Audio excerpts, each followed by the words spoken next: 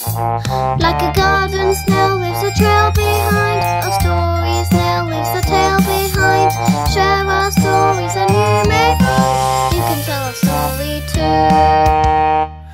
Hello everyone! And welcome to another storytelling assembly.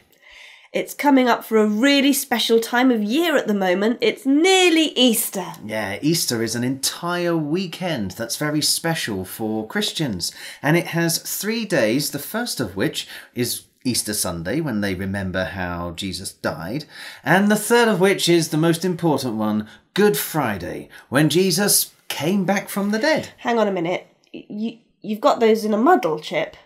Have I? Yeah, because for a start, Friday comes before Sunday in a weekend. And yeah, so Good Friday is when Jesus died and Easter Sunday is when we remember him coming back to life. Now, I understand how Friday comes before Sunday. That bit makes total sense. But if he died on the Friday, why is that called Good Friday? Surely that's Bad Friday and then you have Good Sunday. Well, actually, we're going to tell a story today about someone for whom it really was a really good Friday. And perhaps that will help us all to understand why we call it Good Friday. That would be helpful. Well, this story is about someone called Barabbas.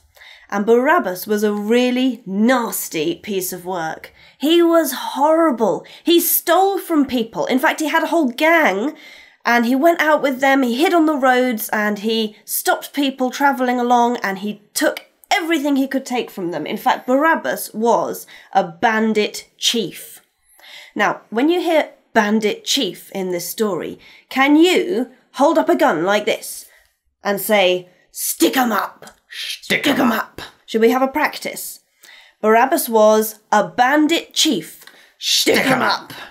Yeah, Barabbas was really mean. He loved nothing more than going out and stealing, and he did it pretty much every day.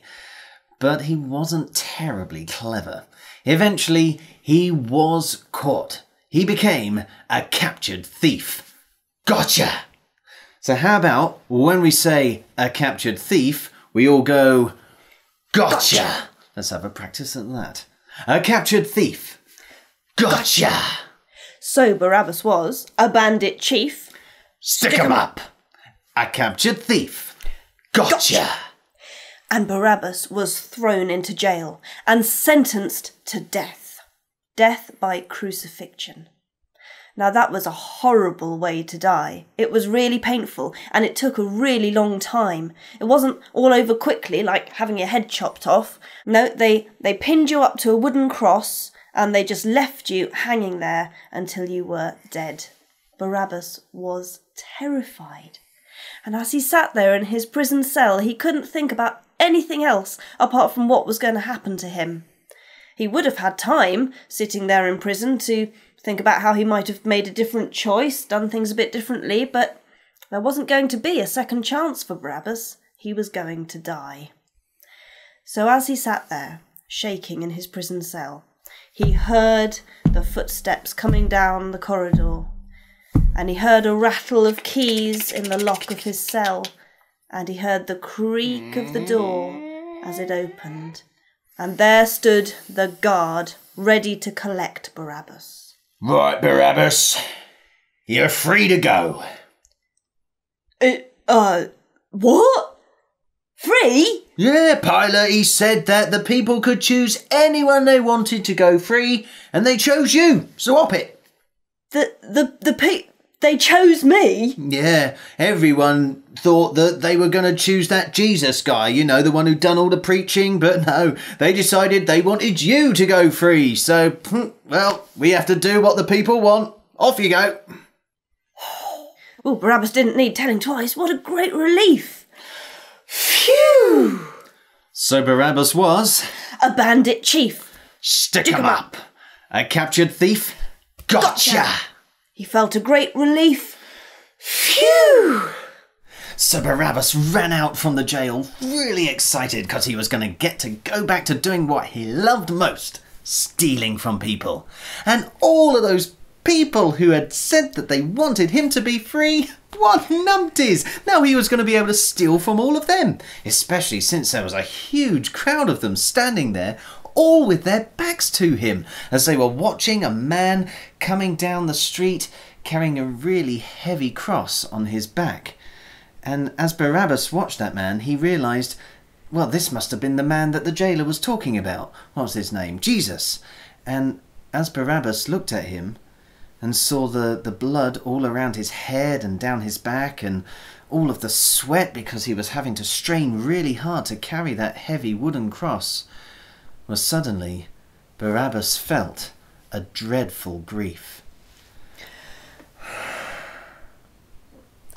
So Barabbas was a bandit chief. Stick 'em up! A captured thief. Gotcha! He had a great relief. Phew! And felt a dreadful grief. So Barabbas went into the crowd, but not to steal. He wanted to find out as much as he could about this man, Jesus, who was going to die on a cross instead of him.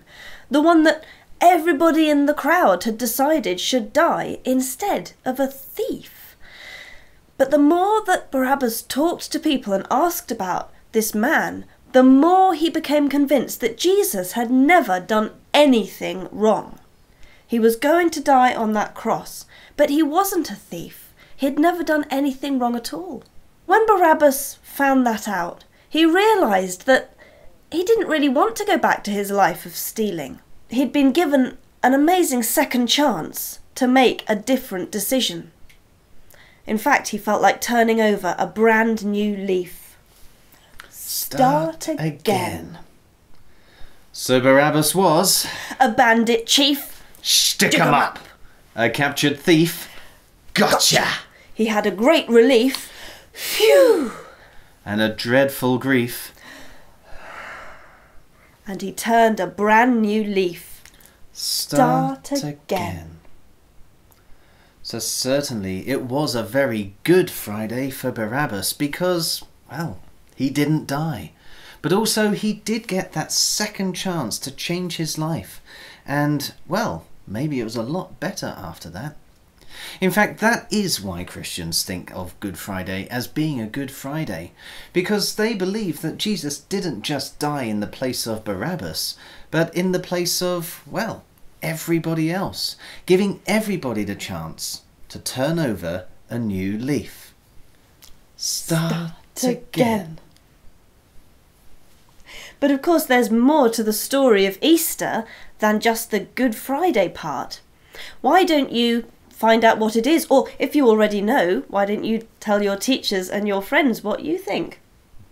Right now though, it only remains for us to say, have a happy Easter, and we hope to hear your story soon. So, have a happy Easter, and we hope to hear your story soon.